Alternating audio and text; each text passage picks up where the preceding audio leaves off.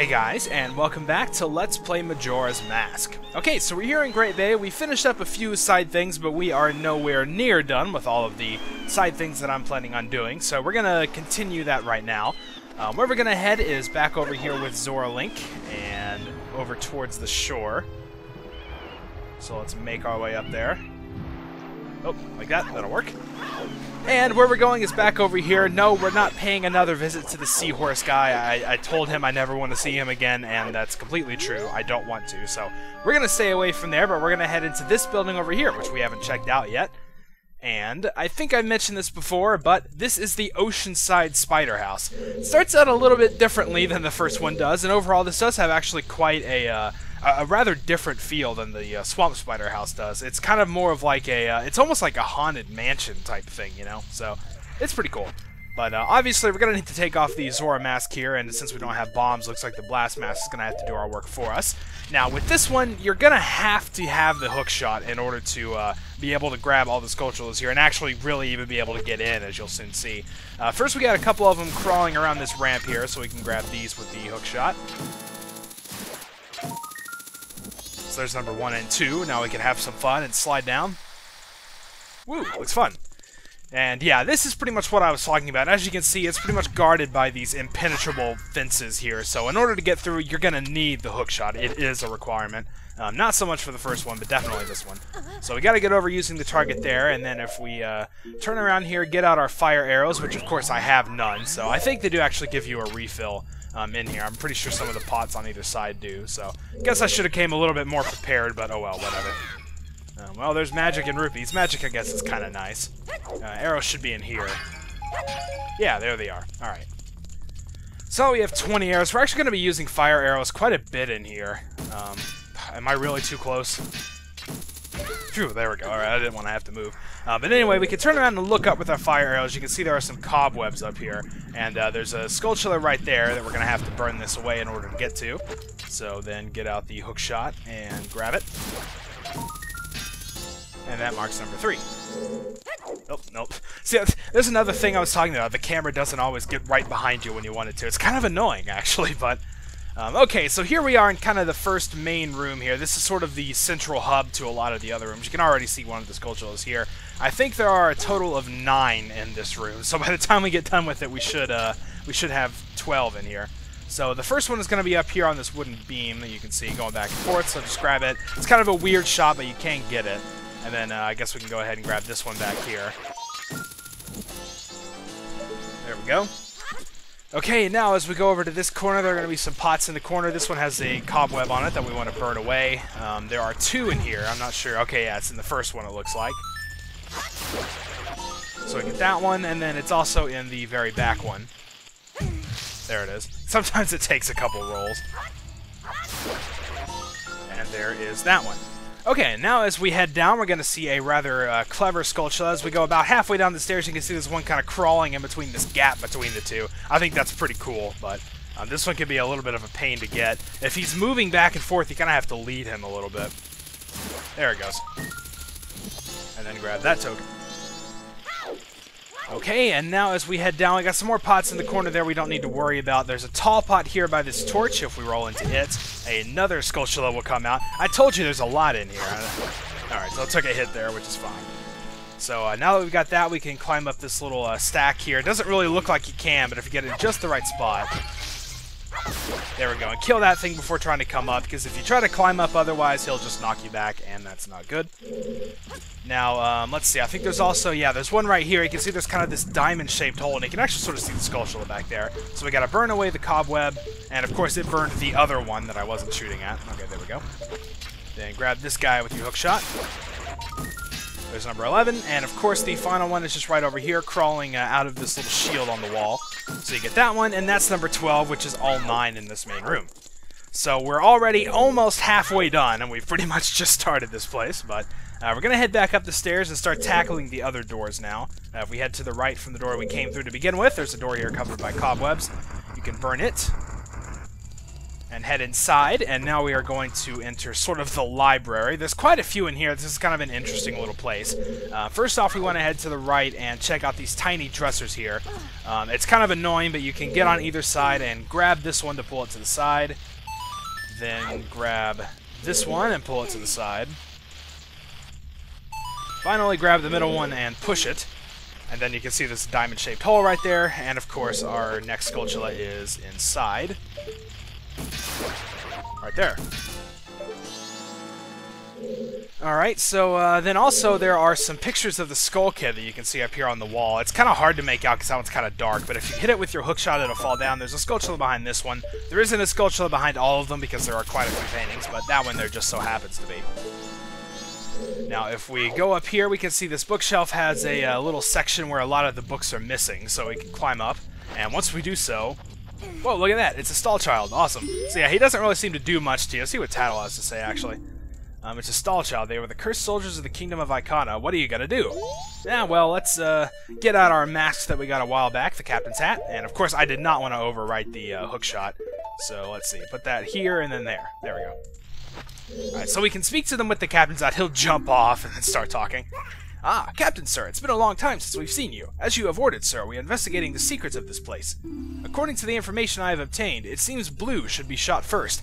And basically, we're going to encounter a few of these guys along the way here. They're going to give us some clues to a little secret we can get here. So just for now, remember that Blue can be shot first. Yes, you fulfilled your duties and done a good job. Ah, thank you, sir. I hope the information I provided will be of assistance to you, sir. Now, as you ordered, sir, I will finish the last of my duties. Yes, sir! And then he kills himself. Okay, but, yeah, so for now, just remember that the blue one needs to be shot first. You'll see what it's talking about in a little bit. So then if we turn back over here, I guess we could take off the captain's hat because it looks kind of silly, but oh well. You can see there's another Skulltula crawling around here, so we can grab that. That's number 15. Now, as we look back over this way, you can see there's a Skulltula in that bookshelf in the corner. You can get it from here if you want with the hookshot. Just like that. And now we're going to need to make our way over there, so carefully hop along the bookcases, because you don't want to fall off and have to do this all over again. There we go. Now, I think in, actually, I think it's this one over here. Yeah, I can see there's a diamond-shaped hole behind it. So we're going to have to knock that down, and then make our way over here. Whoa, the camera kind of played with me a little bit there. And the next Skulltula is back in here. There we go, and that marks number 17. Now you can see there's another stall child sitting around here, just kind of having fun, I guess. I don't really know what he's doing, but he'll jump up and talk to us from inside of the table. Or, I guess not, but... Ah, Captain Sir, it's been a long time since we've seen you. Secrets of this place, blah, blah, blah. According to the information he's obtained, Red should be shot 6th. Okay, so Blue is 1st and Red is 6th. And yes, you fulfilled your duties. Now, rest in peace or whatever. Okay, so now we can check out this bookcase over here by the wall. We can actually grab it and push it to the side. And that will let us get the last 2 Skulltulas in this room. Let's get this one, and that one, and that marks 19. So now we've only got 11 left to go.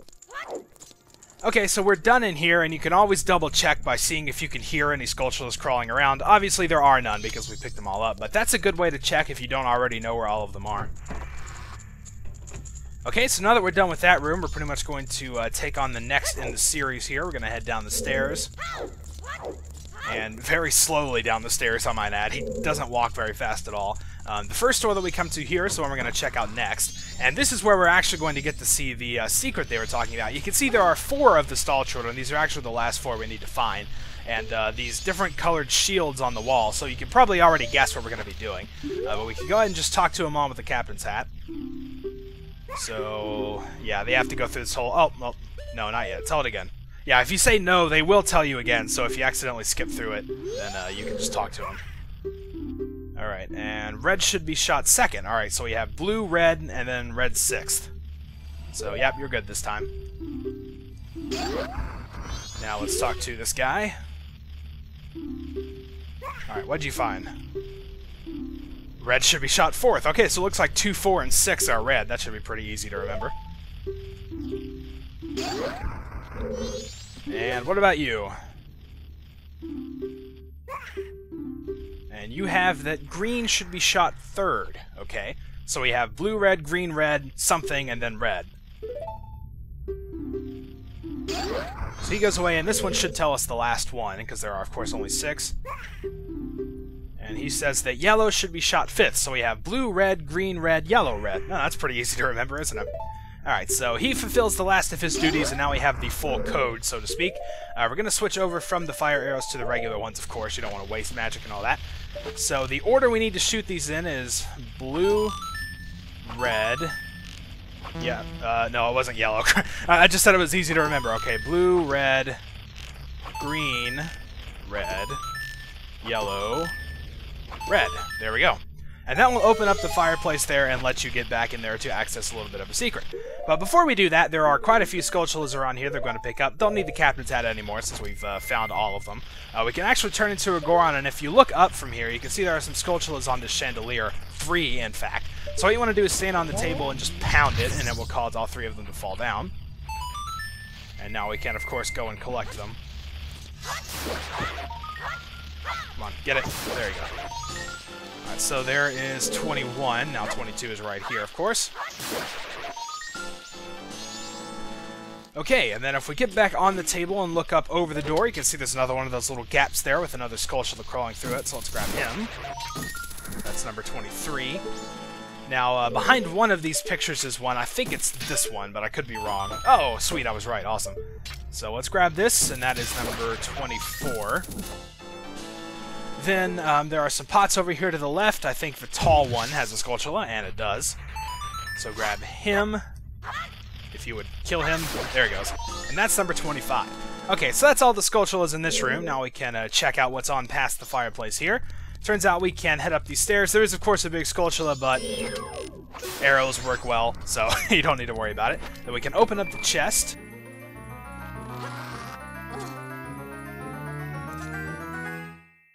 And get a piece of heart. Awesome. Okay, so now that we've gotten that, we can head back out because we're done with this little section here. So we're going to go back out to the main hub one more time. All these stall children will respawn here, so if you want, you can be fancy if you have the extended range and just kill them all with the spin attack. Sometimes they'll drop things, but, you know, it's not really worth it either way. So let's just head back out through the door and now get ready to take on the final area. There are, of course, only 5 left, so, you know, it can't be a big one or anything. So we're going to need to get fire arrows. Of course, if you do run out of arrows and don't feel like getting more, or if you run out of magic, you can use Deku sticks. But, you know, that's assuming you have them as well. So let's go ahead and burn that cobweb and then head through to the final area. Alright, so now we've got a big Skulltula up there we can take care of with, okay, fire arrows work, I guess. There's also a black bow around here, so let's go ahead and kill him. You know, he's no threat whatsoever. Now, first we're going to head over to this side. We can roll into the crate here. There's an opening that we can make our way through. Just some pots in here, but if you turn around, you can see the gold Skulltulas up on the wall. So there's number 26. Now we head back out, and there's another crate on this side. Roll into it, and the Skulltula will pop out. And there is number 27. Now, if we look up from here, there are some support beams here. There's some webbing over them. If we shoot them with the fire arrow, you can see there's a Skulltula underneath. So we grab that. We're just about done. There's number 28. Then if we climb up onto here, you can already see it behind the little coffin lid there. Now we can kill it and take the token. Number 29. And now, finally, we can climb up the boxes in the corner here. And look up. Okay, no, you have to climb up on the other side. Alright, I knew it was one or the other. You can climb up right here. Actually, it's kind of cleverly hidden, but you can. Then we climb up through here, and now if we look up on this wall, there's that hookshot target I was looking for. We can make our way up here to the ceiling. There are a bunch of pots. We can break them, and inside of one is Skulltula number 30. Awesome. So now we're done with the Oceanside Spider House. Like I said, it does kind of have a very different feel, actually, from the Swampside one. It's much more of an ancient house type thing, you know. I guess haunted house maybe wouldn't be the case, but I don't know. I guess if it was infested with giant golden spiders, you might consider it haunted, too. But now that we've gotten them all, let's head back out. We didn't see one of those cursed spider guys at the beginning, but you'll see where we're going to get our reward from. We're going to have to make our way back through here again. And to get back up the ramp, we can use Goron Link. There we go. And you can see when we come back that one of the guys has sort of popped up here, and he will say, "I thought I heard some loud noises inside, and I came in to check it out. This place, is this some sort of underground shelter? Did you find this place? I beg you, let me have this place. Not for free, of course. I hope this will do. And we get the giant wallet as a reward. This thing is huge. It can hold up to 500 rupees. I'm just glad it was something you needed. Anyhow, I won't be needing it much longer anyway. Okay. I don't know if you're planning to get rich off this place or what, but it's probably not going to happen, buddy. Okay, so now that we finished up the Oceanside Spider House and got the giant wallet, that's it for the spider houses. There are no more. That's only the 2. So we've completed both of them, and that one went pretty well. It's really not that hard. Honestly, I would say I do definitely like the Oceanside Spider House better. I think it's also a little bit easier because you don't have to worry about, getting things in bottles and, like, using the spring water and all that stuff that we did. So, honestly, I do like that one a lot better. But either way, they're both done now. We've got our rewards, so we're good to go. But I think this looks like a pretty good place to stop off for now. So next time we will continue doing some things around Great Bay. Till then, thank you guys for watching, and I'll see you next time.